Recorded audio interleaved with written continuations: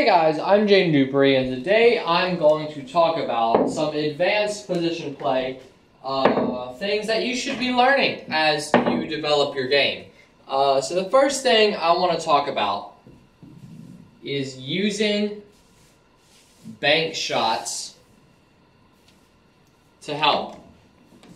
So let's imagine we're in a situation like this. Say the situation is this. Like so. And we're right here. So in a situation like this, we normally want to go forward, but that angle is not there right now. And if it's the last 4 balls on the table, as it is in this little setup, that's pretty disheartening. So what you need to be able to do, you need to be able to bank balls. That's just a skill that you need. So how do you learn to do that? You practice. But you got to be able to play those banks so you can run out more often, and then it becomes an easier game. That's what position play is all about, making pool an easier game. Most common bank you're going to have to play is the one like this. Just the one in the side pocket, playing it fairly slow. Occasionally, you'll have more dead straight in ones that you hit faster. So those are the kind of banks you need to practice. Now let's say the position is like this. I'm going to try to set up the same thing, just with different numbered balls. Imagine if the 3 balls over here. Obviously this one, don't go for a bank. If the bank is going to be harder, I mean, this was a pretty bad example. I don't know how to set up one where you shouldn't go for the bank, but don't go for the bank if it's easy. If the bank is not easy. A bank like this, that's not one you want to have to shoot.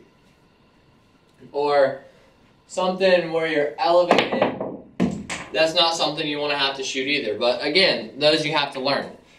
So advanced position play, learning how to play those banks. Let's move on to the next shot. So we're going to walk through a position shot real quick. Let's imagine you're playing on a bar table.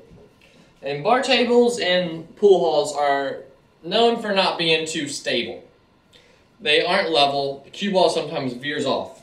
So playing a shot like that, in order to keep the cue ball right there for the next shot, on a bar table you probably can't do that. Unless it's brand new, it just got re-leveled, then you can do that. But if it's some old bar table, you're probably not going to be able to do that.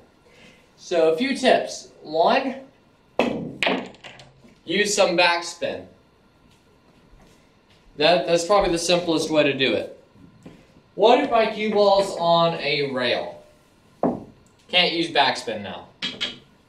What you do is you use a ton of topspin. Just like that. So you see how the cue ball goes into the rail, that topspin takes right here and it brings it right back into the rail. So now, you're where you need to be for that 6th ball. Now, if you can do this, this is the best way to avoid that situation. Hit it at a fair speed, hit the majority of the ball, but hit it slightly off to the left or the right. Just so you're able to hit it hard to where the cue ball doesn't veer off. If you hit it hard, it's not going to veer off. If you hit it soft, it will. That's what you need to remember. So if you're ever playing position, you have to hit a long, slow shot. Consider trying something different. If you like watching pro pool, you'll often see that those pro players choose to go 2 rails over 1. And that is a very, very important rule. Not necessarily a rule, because you have to change sometimes, because sometimes there may be blockers, you have to go a different way.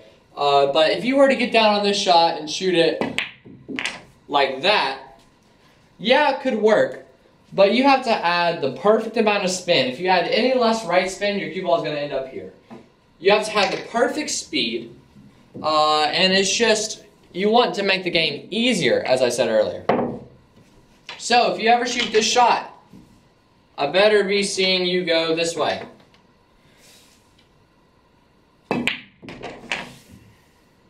You can either go 1, 2, and to this rail where you have these two rails to slow the cue ball down. If you hit it too hard, you always want to hit this shot too hard. If not perfect, obviously. Or you could go with backspin and left spin. Use those two rails again to kill the speed of the cue ball. See how the cue ball was going fast, and then this rail, that left spin, slowed it down. And look, we're in a dead straight line with our 5 ball, rather than being right here as we were when we just added that top right spin. So another instance of going 2 rails instead of 1, shot like this. Please do not shoot this shot like that. Technically, that's more than 1 rail, and if up there is blocked, then go ahead and do that. But if it's just an open table, it might be easier, it will be easier, for you to just roll that up, use these 2 rails to kill the cue ball. It's the same shot every time. You're always going to have those 2 safety rails to kill the cue ball. I just miscued on that, so that's why I missed it. I didn't miss that shot. My tip hit it weird. But always want to go 2 rails over 1. Again, on a shot such as this. This ball is on the rail. 2 rails instead of 1. 1, 2. This rail, slow the cue ball down. I didn't hit it quite hard enough, but we're still really good. Now, if you went 1 rail, you have to have a perfect draw speed. Especially with any angle. Yeah, it's possible. Is it the best way? No. Because if you practice it enough, yeah, you can shoot it like that. If you don't practice it enough, you might mess it up. So always take the safer route, which will always be more than 1 rail. Alright, so that is it for this video. Thank you guys so much for watching. I really hope you enjoyed. If you did, please click the like button down below. If you want to be notified when I upload a new video, you can click the subscribe button, then the bell icon right next to it. That'll just send you an email and a notification saying that I uploaded a new video. So guys, real talk, we're almost at 100,000 subscribers. That is a insanely big number, and that's a lot of you people. So I genuinely want to thank all of you. We're at about 89,000 right now, something around there. I haven't checked in a while, but that's probably where we are. That's a lot of people. So thank you to all of you who have already watched the videos. I appreciate you more than you think. But let's see how fast we can get to 100,000. I want to get there by about halfway through March. Which I think we can do, but I do need you guys to share the video, share the channel with your friends, talk about it. If you talk about the channel, we're going to get there way, way, way faster.